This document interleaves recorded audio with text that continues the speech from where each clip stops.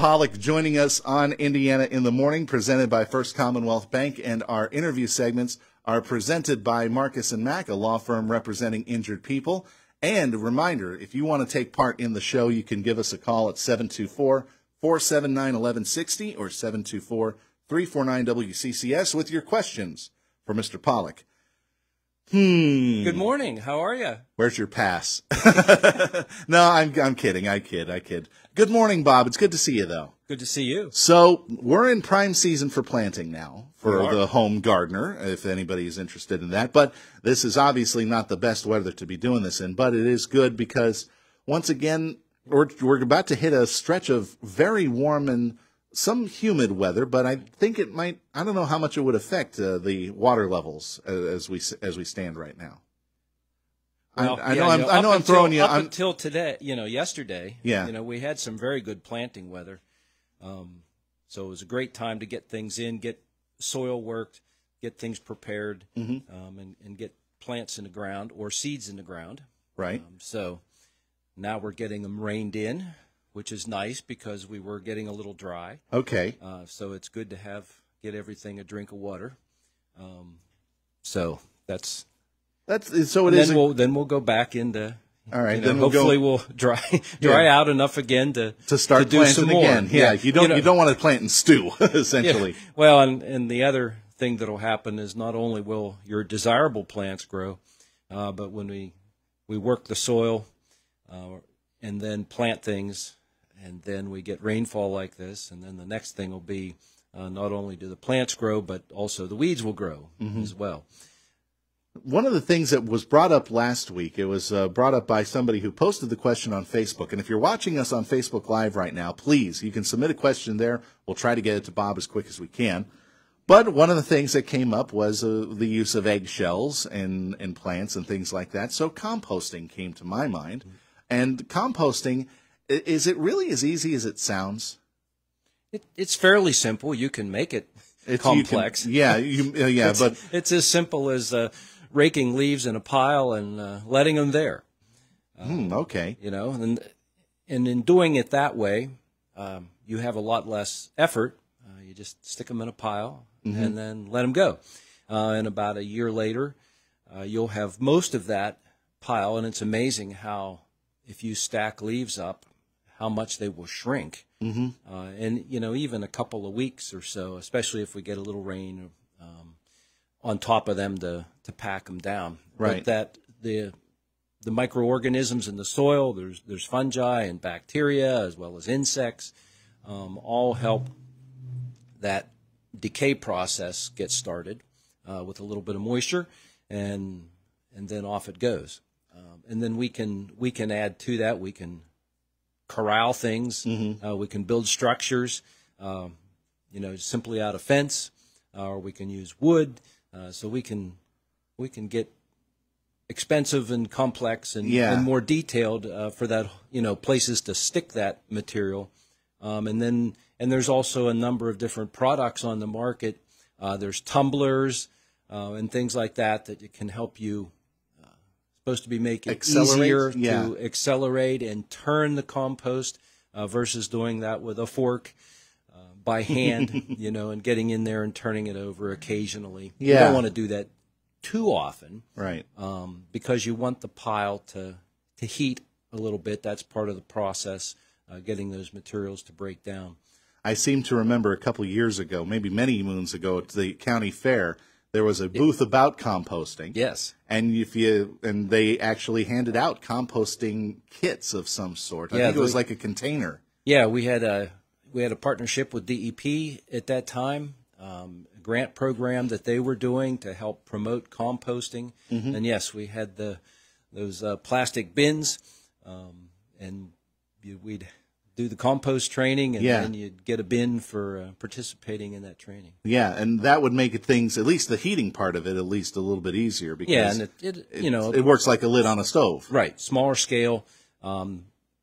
Those were black, so they helped retain the heat. And retain heat, and also made a pile quicker, and then they could be disassembled so that you could turn that material and then put it back in there and finish it off.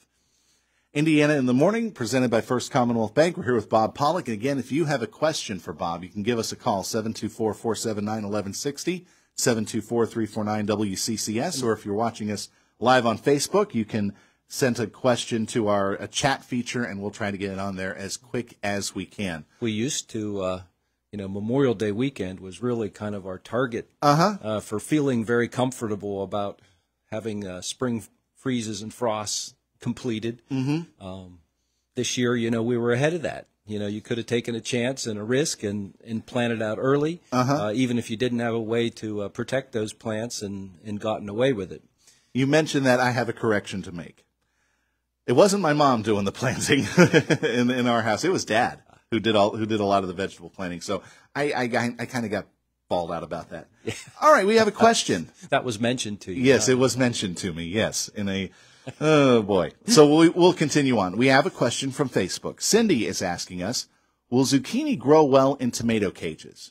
So obviously, tomato cage, it's meant to kind of hold the vines in on a tomato plant as it grows. Yeah, there's so zucchini. Different kind of cages. Zucchini is a little bit of a different plant. It's usually not as tall as what a tomato will be or grow to be. And it's usually a little more, it's probably not the best thing to do. It's not that they won't work that way. If you need to save space, and keep that plant a little more vertical than horizontal, they will spread out. They've got very large leaves, and they don't take up a lot of room.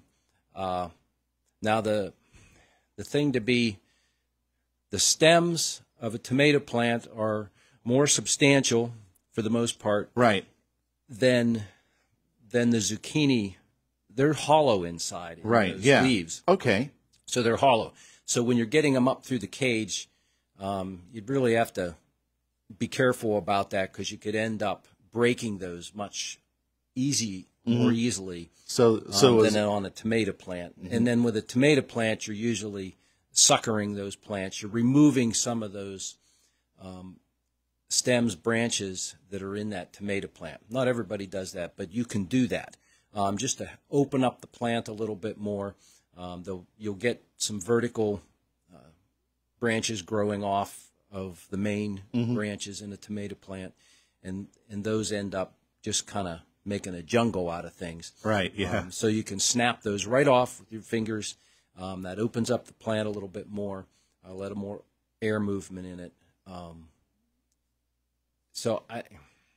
You can try it. You can try it, but it's not normally done. Yeah, so it's not a recommended practice. No, because those plants only get about 3 feet high at the most, and they'll get at least 3 feet wide. Pretty similar height to width. But if you need to save space, you could try that. And the bigger cages would probably work better than the smaller cages would for that. And the fruit on the zucchini are all pretty much, within the base of that plant, within the bottom foot anyway. Yeah, so they're flowering. Of course, on zucchini, the male flowers come out first. So sometimes you'll think there's flowers there and the crop's starting. And you still have to wait a couple of weeks. Yeah, they can come out at least a week ahead of when the female flowers come out, and so it'll look like they're starting to make a little fruit on there, and then they're not. They drop off and die. And some people will pick those, so those can be eaten. A lot of different chefs will use that in their. I love zucchini noodles. I love zucchini noodles. That's what I normally like to do with them. But it seems like everybody gets zucchini. It grows very well up here for the most part. Yes. Yeah. All right. Yeah. And it's one you can push a little bit with when you plant it. You can get it out a little earlier.